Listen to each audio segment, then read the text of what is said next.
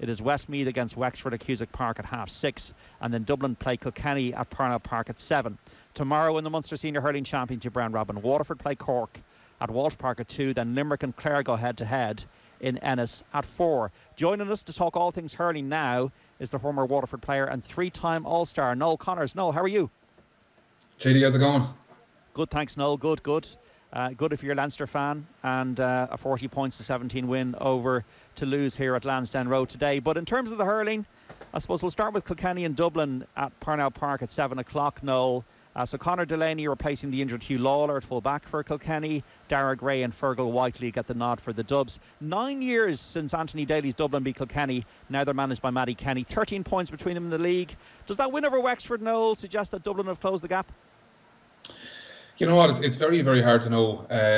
It only really feels, John, like it's this time of the year that championship really begins, because the first game or two, there's not really a whole lot of stake, as in people are trying to get to the pitch of the game, but also trying to feel each other out. So it's there's a lot more on the line now, obviously, because teams are starting to wonder, are going to make it through, are they going to make it to a Leinster and Munster final? So it's a real kind of knockout feel. So it's great that it's the 14th of May today, and we're talking about teams potentially being gone. Is that a good thing, Noel?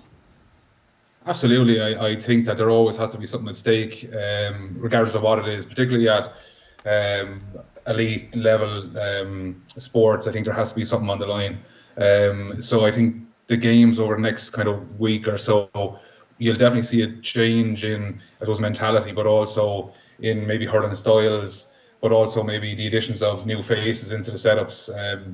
I'm sure managers are a lot more equipped and strategic than I am, but I'm sure a lot of them have held a few players back for obvious reasons. We've seen even in the Munster match tomorrow, you have obviously Jamie Barron playing his first game in 2022, so that's kind of an indication where teams are at.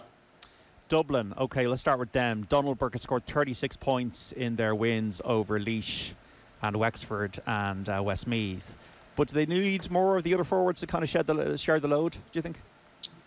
Absolutely, and you know what, he's been phenomenal. I watched him even in the county final with the Feeney. He was very, very impressive, and he was always kind of earmarked as a kind of a special player, and he's a very natural hurler, which is fantastic, and he's definitely someone that's going to be needed to kind of keep an eye on, but no better team than Kilkenny to do that. In fairness to Dublin, I think that they're certainly coming closer to where they were with someone like Anthony Daly, as you said. I think you mentioned as well the last time that Dublin beat Kilkenny in a meaningful game was 2013 or something, is when I've checked. So I do think the gap has kind of closed a small bit, but I still think they have a small bit to do to get over the line tomorrow, despite the fact of being at home. Okay, so 7 o'clock this evening, Parnell Park, throw in the importance of Owen Cody. He seems to be becoming the central forward at the moment. Is that an accurate reflection of his play? Yeah, and it's I suppose he just seems to be a kind of an old school Kilkenny hurler. He's kind of a fella just gets the ball in his hand, he just runs very direct, and it's lovely to see, because I suppose in the last couple of years you've seen players where they're hitting balls into space, and at times it's very, very difficult to defend it, but high low, if there's 2 or 3 people around him, it doesn't really matter. He just puts the head down and takes the man on. He probably resembles a younger version of Eddie Brennan back in the day, but he's certainly stepped up to the plate this year, and it's been an incredibly long year for him as well, so it's great to see that he has the athleticism and also plenty in the tank to keep going. Are Kilkenny All-Ireland contenders? Is that a rhetorical question? Well, it's just the last few years they've just fallen short, and maybe they have not been able to deliver 80-minute performances, and there could be schools of thought whether, like Brian Cody, maybe they need a freshness there on the sideline, or whether Brian Cody's actually getting the maximum amount of players that aren't of the calibre, with no disrespect to them, of the team, of the golden generation team, the best team of all time, 06 to 09. Where do you sit on the fence in that regard? Yeah, like I'd never ever write off Kilkenny. I think probably one of the best games, and it probably wasn't highlighted that much, was last year. Kilkenny played Wexford in, I think it was the first or second round of Leinster Championship, and it was just a fantastic game to be at and watch. So from going from that to now, I think they've certainly gone leaps and bounds. Look, you're always kind of comparing to what they used to be, and maybe that's not a good thing to do at times, because, as you said, that was an incredible generation of players, and probably the best we've ever seen and will ever see no different than what we've seen with the Dubs over the last number of years. So it's very unfair, I suppose, at times for us to compare them to what we've seen, we'll say, for 10 or 15 years with that Kilkenny team that came through, because they're different. But I do think the Kilkenny team are there is definitely something different and special about it. There's quite a lot of young lads coming through, which isn't the traditional Kilkenny kind of makeup, whereas in the past you would look at teams, even say that special team that we talk about, a lot of them wouldn't have made the actual team or the panel until they were maybe 24 or 25, because Cody wanted to have a couple of years of strength and condition, and also, I suppose, a bit of experience in and around the setup before they played. But obviously that's not the case anymore, and you don't have that freedom to be able to do that. So there is certainly a lot of youth in there, which is great, because you'd hope that they'll stay on for quite a few years to come. And I watched them against their underage under 20 against Galway, and again last week, and there's certainly a good few lads come through that as well. Would you expect them to beat Dublin? They're not in a bad place, John. I won't say they're in a bad place anyway. Yeah, would you expect them to beat Dublin tonight?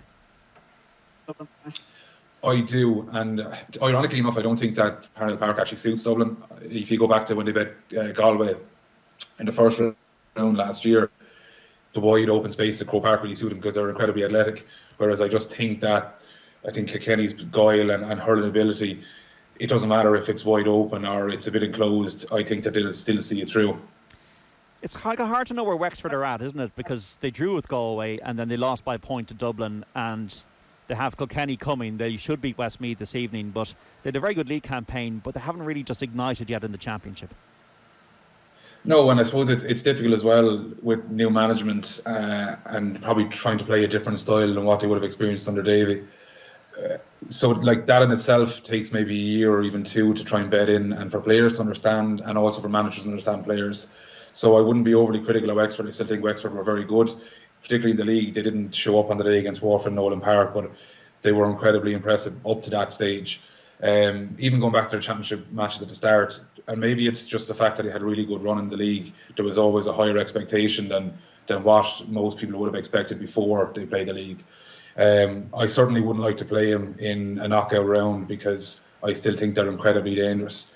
They're still missing one or two lads like Lee Chinnan to come back to full fitness, and he would certainly add a completely different dimension, particularly in the half-forward line, winning ball or midfield, making extra runs in behind the half-back line. So I still think that Wexford have a lot to offer, and I definitely wouldn't write them off at all yet. If you were going to pick three to get out of Leinster, who would it be now? You're really putting me on the spot here now, John. Sorry. I would say I do think that Galway will get through. I think Kilkenny will get through. And obviously, you're probably looking at the Dubs. The Dubs are on 6 points at the minute. Kilkenny, I think Kilkenny, Galway and Dublin, if you're going off current form. But then with Wexford, it's just the unknown. It is 17 points to 12 that Galway are leading Laois by now in the Leinster round robin. So Galway on top there as they come up to half-time at O'Moore Park. It's goalless as well in the FA Cup final, Liverpool and Chelsea at Wembley. We'll keep you right up to speed until 6 o'clock. We're on air from the Aviva Stadium until then. If you're just joining us, Leinster 40 points to lose 17. A comprehensive win for Leinster, who are into the Champions Cup final, and they'll play La Rochelle or Racing 92. Joined by Noel Connors, the former Waterford All-Star, to look ahead to both this evening's matches and tomorrow's games, which we'll focus on now. Noel, your own Waterford against Cork, 2 o'clock throw in Walsh Park. Waterford got the job done against Tipperary, then they lost to Limerick. Cork with 2 defeats so far. What do you think Liam Cahill has learned from those opening 2 games? Because you've had a bit of a break. Yeah, it's a strange one, because it's certainly not the topic of conversation right now, and I don't think we have the time and the energy to discuss it. The calendar probably has not helped Waterford to an extent coming up to this point. Obviously they've had a break over the last couple of weeks, but before that, obviously getting into a league final, and obviously win the league final and then turn around quite quickly and going into a Tipperary game. You could even see it in the first half in particular. They just weren't at the pitch of the game, and they struggled for long periods of that. Now, obviously, that was not just their own doing. Tip were very organised, particularly from the Waterford pockets. They were very, very organised, and Waterford struggled with their own pockets, particularly sharp pockets, for the first half. So at that point, I don't think Lee will be overly happy about that. But what I would say is when he injected Austin and Jamie at half-time, the tide completely changed. And it was like a completely different game and a completely different team, which is brilliant to see, because at times when you're going into a championship game and your backs are against the wall, what you want to see is a team that can actually, put their shoulder to the wheel and push and get through it, and they certainly done it that day. Does home advantage at Walsh Park count for anything? I was reading Christy O'Connor in the Examiner during the week talking about stats, and they don't show necessarily a strong bias, but I think the more passionate the crowd, the better it will be for both Waterford tomorrow and Clare and Ennis. Yeah, and look, there's probably loads of statistics on that, and it's not something that I would be au fait with, but it certainly does. I don't think Waterford lost in Walsh Park for maybe 2 years or so, which is obviously a pretty impressive stat from a Waterford perspective. But yeah, look, it's strange because everyone assumes that it's going to be like a Limerick, Clare, and Waterford's kind of 3 teams through, as what we discussed with the Leinster Championship. But it's funny because if Cork win tomorrow in Waterford and they go and they play Tip in Thurles, it's going to see them through, I'd imagine, at that stage. So it's coming to the point of what I said there earlier on. It's coming to a championship mode where teams really need to kind of step up and put what they've done over the last 4, 5, 6 months onto the field, because before you know it, it's a very short window, and if you don't try and get the best of yourself, you'll find yourself having a pretty long summer. Luke Meade, Conor Lahan and Alan Connolly, they all come into the Cork 15 for tomorrow's game. They just haven't got it going yet, Cork, have they? What can you put that down to? Is it a lack of physicality? Why have Cork struggled in the championship? It's it's very hard to know, because for long periods against Limerick, they were very, very impressive. And even there was slight stages against Clare where they were impressive. But I don't know, I see some pundits saying that they're struggling with identity, and maybe that's a fair point. There's probably amalgamation of maybe 2 or 3 different generations in the minute, where you have the older cohort of maybe Shamie Harnedy and Hoggy and a few others, and then you have the likes of your Dara Fitzgibbons and your Colemans, and then you have younger lads coming through again. So it's probably a blend of playing different systems with different managers over a period of time, and they're probably struggling to kind of gel those together. But the one thing I would say is, if they can tie all those things down, I think that they could be pretty impressive. And bear in mind that they were in an Ireland final last year and they didn't get there from every other team not playing well. They got there on their merit, and they were very, very good last year. If Waterford are to win tomorrow, they got 4-20 in the league final against Cork. They went for goals, they went for the jugular. What is the key for Waterford coming over the line and getting their second win of the round robin tomorrow, in your view? Do you know what the big thing for Waterford, I think, is tomorrow, is to try and win more of their pockets, ironically enough. Last 2 weeks ago against Limerick, they struggled for a long period there where they actually didn't win their own pocket, take Austin out of the half-forward line, and I would say they would have been on single fingers for winning their pockets. Austin has probably been Waterford's best player over the last 2 years, in my own opinion, and he probably doesn't get the recognition he deserves.